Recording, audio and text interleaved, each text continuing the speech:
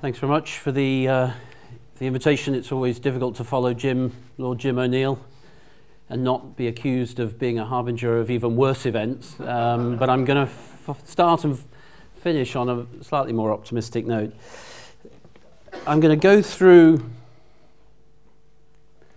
a very personal perspective of the vulnerability of the world to change, which is really what my talk's about, although through the prism of infectious diseases. To highlight just how vulnerable we are now, and that is a truism across environmental change, climate change, urbanization, trade and everything, but one of the aspects, and it's my own personal background, around emerging infections is clearly a part of that. But also, positively, and it sort of came through a bit in Jim's talk, but I think is absolutely critical to appreciate, and that is we are not passive observers of history. We can change the world, and I think Wired and the community that you represent has, I think, over the last decade or so demonstrated that more than any other community. And perhaps the message to you today is my community, the biomedical, the global health community, really desperately needs the number of hands that go up when Jim asks those questions to increase. And I would argue there is no more exciting part of activities at the moment than what I'm going to talk about. And we desperately need my community to open its doors and broaden out and to try and persuade some of you to come into that world, because your skills could change that world for the benefit of us all. And we desperately need you. So this is me. A little bit younger, in 1960X. I was born in Asia and I was brought up in a number of countries which, when you go through American customs now, looks a bit dodgy. 7 years in Libya doesn't go down well with American customs. And the top picture in the middle there is of what is now the Central Business District of Singapore. That is Singapore as I knew as a child. And this is not centuries ago, I promise you. This is only actually a few decades ago. But I remember walking through the Central Business District as now constructed in Singapore, walking over open sewers and people living in those houseboats. That's how change can happen. And that is now the headquarters of HSBC. And it just demonstrates how the world can change if you make the right decisions. I then came to this country, trained in medicine, PhD in immunology, and then halfway through a talk not dissimilar to this, realized that I didn't want to spend the rest of my life working with a pile of British neurologists, and so went off to Vietnam thinking I'd be going there for a couple of years, and stayed for 18. And for some reason, which I still do sometimes question, came back 2 years ago. This is where I worked. And although one can look back on it now with affection, this is the biggest infectious disease hospital in the world in Ho Chi Minh City, Saigon, southern Vietnam, and a lot of very good friends on that. But actually, my interest then moved into emerging infections, and I can promise you it was the most terrifying times of my life. I may be the only person in the world that has direct personal, two personal contact with SARS, with bird flu, with Ebola, with pandemic of 2009, and a number of other epidemics which wouldn't have caught your attention. But I can promise you, during the middle of that, when you are looking after a patient in front of you that you've no idea what is wrong with them, but you had friends who last week died of SARS, is a very, very eye-opening moment for you. And that happened in 2003, 2004, and my professional life changed as a result of that. But having had this view out of my window for 18 years, for some slightly odd reason, which I do sometimes question, I gave all of that up, and I took to a daily commute from Oxford into London with Great Western Railway, now Chiltern Railways, and I haven't regretted it for a minute to now come and run the head of the Wellcome Trust, which is, as David said, an £18 billion real jewel in British crown, I think. And 700 million was right. We sincerely hope we will be able to give away, invest, fund, grant over £1 billion per year over the next 5 years. And we are looking to give that away to the best people, some of whom may well be in this room.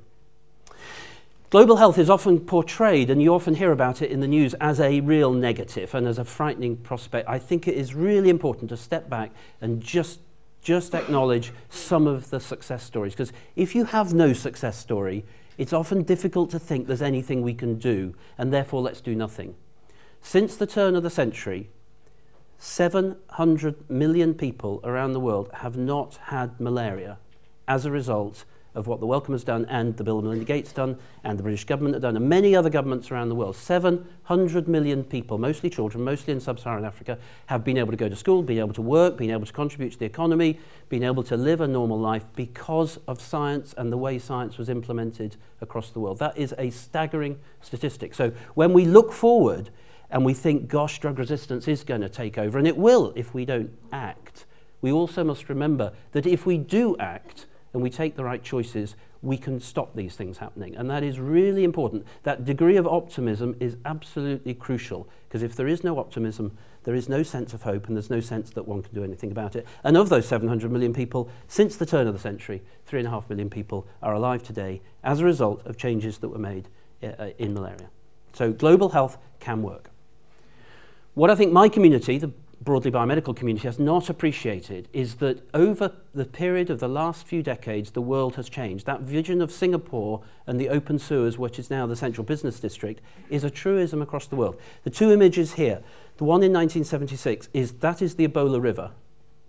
That is the Ebola River where the first outbreak that Peter Piot, now at the London School, identified that Ebola River and the virus that caused an outbreak in that region. Just look at the community that surrounds that river. There are a few houses that's difficult to spot. The communities are mostly villages of 200 to 300 people. They may be a few kilometres from the next village. Controlling that epidemic was not trivial, but relatively easy. Now switch forward to 2014 and the start of the Ebola outbreak. That is the community where that epidemic occurred. The virus hasn't changed. The human genetic component hasn't changed. What has changed is society, and that changes everything. So instead of a little village where one can corral, one can control, one can isolate, you've now got the interconnectivity that comes with multi-million urbanized centres.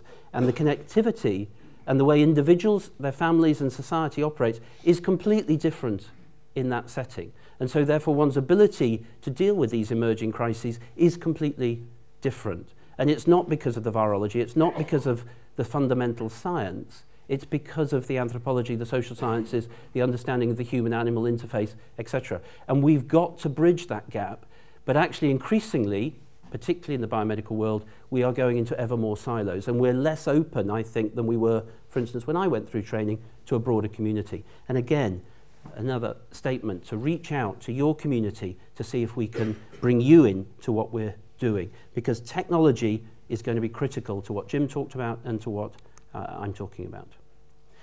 Another personal anecdote, my uncle, I'm the youngest of six, my uncle, who I never knew, travelled from London to Tehran in the 1930s. There is an interesting story because somehow he went missing and I don't know the details, but I would like to find out. Anyway, he went to Tehran, so he left London, he flew to Paris, he then went to Rome, he then went to Ankara, it took him about 9 days to get from London to Tehran.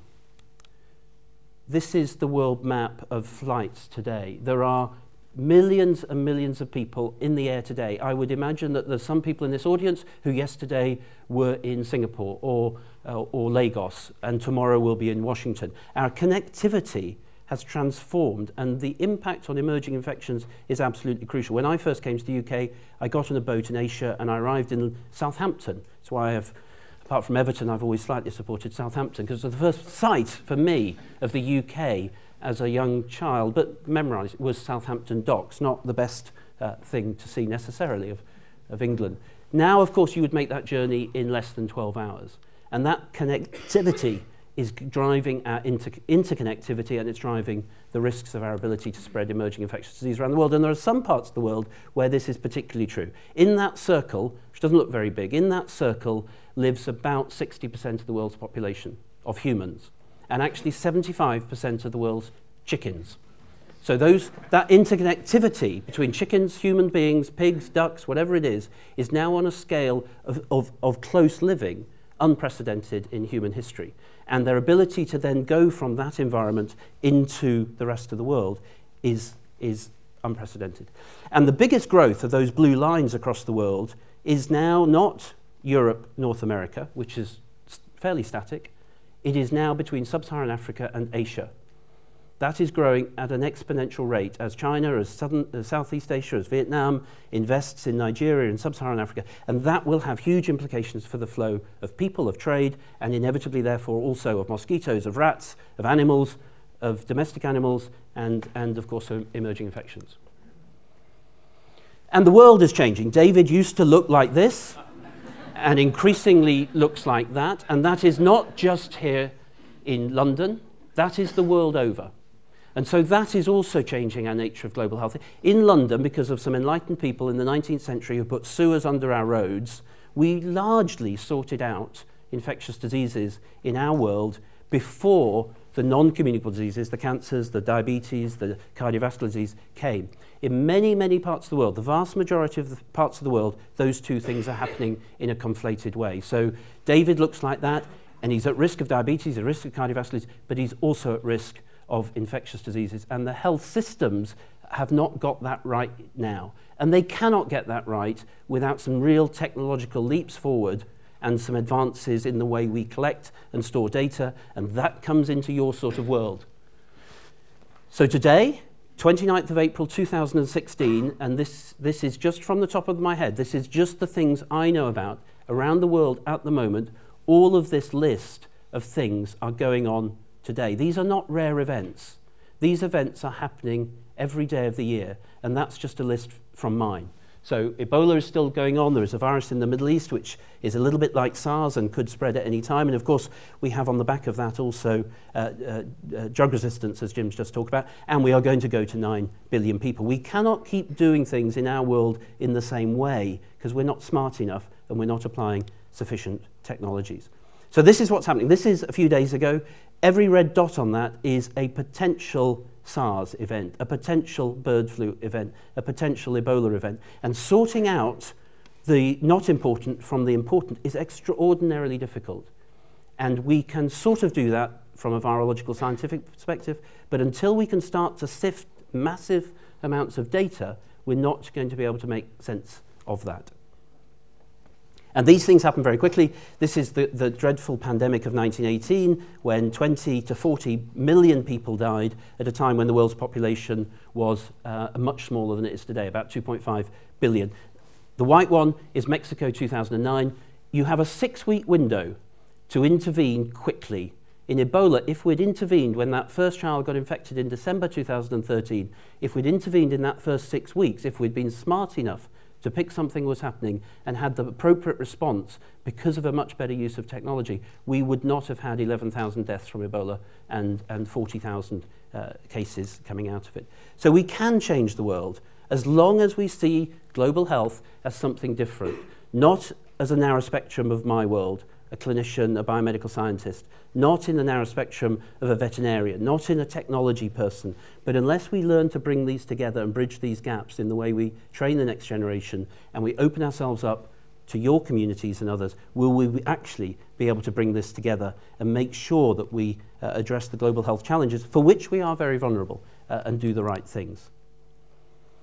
So global health in the 21st century, global health used to be in the context of something that was other people.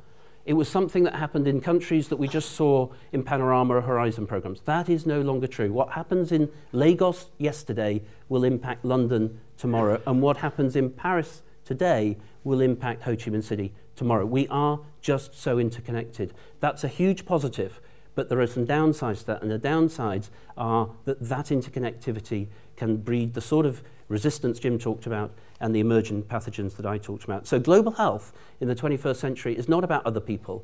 It is about you and I. And it's about our skills and our ability to use our professional skills, technological skills, and bring them together that would allow us to address these challenges.